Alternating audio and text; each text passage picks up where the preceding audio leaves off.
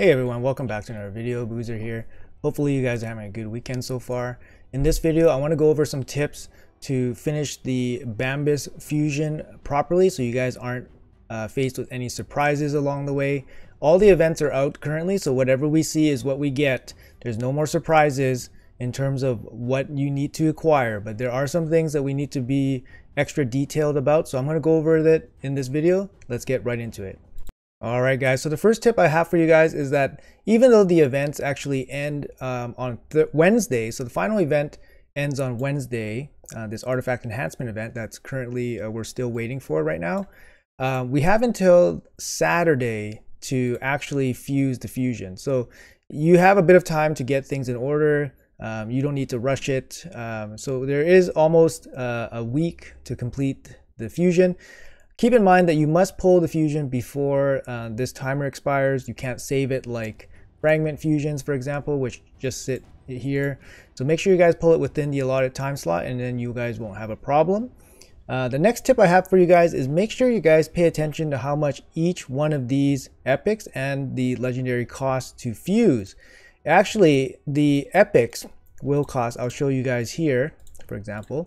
The epics cost 300k each, so you'll have 4 of them. That costs 1.2 million, and to fuse Bambus, it actually costs 1 million silver. So I know this isn't a big deal for most people, but it might catch some of you off guard. So make sure you guys pay attention to that, and you guys have necessary amounts of silver ready to summon these fusions. The next tip I have for you guys is we require force and spirit potions for the epics to fully ascend them. They do get a little bit hefty, but if you guys require spirit or force keep potions to get some, the spirit keep is open on Monday and force keep is open on Tuesday. However, if you somehow miss these 2 days, you will have another chance to have these keeps open before the fusion actually ends.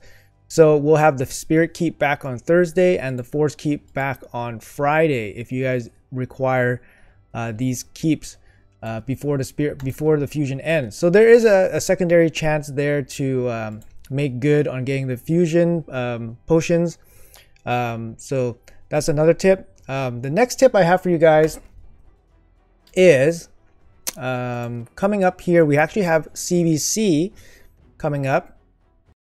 Here it is. So CVC is coming up on October 10th to 12th. And it will be personal rewards. So make sure you guys, if possible, prepare your fusion for this date. That's going to be in about 2 or 3 days time, depending on when you watch this video. But if you have the fusion ready, you will be able to summon the fusion for 30,000 CVC points very quickly and easily. So that's another big tip for you guys. Also, I will say that it's going to be a summon rush event, most likely the Friday before the end of the fusion. So like I said, this fusion ends I believe on Saturday, but there's only going to be a summon rush, so there's really no point, I guess, in holding on to Bambus for anything further. It only gives you a little bit more extra time if you need it, but I would definitely prepare to build and complete this fusion before CVC and then able to summon the Bambus for CVC points. After that, I think one of the most important things we have to consider here, and I think this is going to catch a lot of people off guard, is that there's actually 2 types of fusion epics here. And since we did acquire one, well, it was possible to acquire one from the earlier summon rush, we do have one in the bank. So I see here I have one in the bank. However, we have to pay attention to which ones we actually need. So if you guys are not paying attention and you guys think all 4 of these epics are the same, you guys might just select the fuse button for whichever one is convenient for you at that time. But make sure you guys are summoning the correct epics. They do not give you a check to stop you from summoning the wrong epic. This is clearly an extra way to confuse you. Not only are there 4 different rares, obviously 4 different rares, 4 different affinities, there are also 2 different epics here. So make sure you guys summon the correct epic. If you guys summon the wrong epic, there will be no river large enough for your tears in this game. But if you guys watch my previous video, maybe you guys can send a support ticket to Plarium begging and pleading that you made a mistake and that costs you your fusion. Maybe they will throw you a bone and give you the fusion anyways. Who knows? That might actually work out, but I'm warning you guys right now, there's going to be somebody out there that fuses 3 of these guys or 3 of these guys, and that's going to be the end of your fusion. So make sure you guys keep that in mind when you guys are fusing your epics. And I think the last tip here for you guys, just to maximize on efficiency with the ongoing events, please consider going in on this champion chase to make sure that you fuse all your epics if you have them available. And also completing these events, don't rush them because you still have time during the champion chase.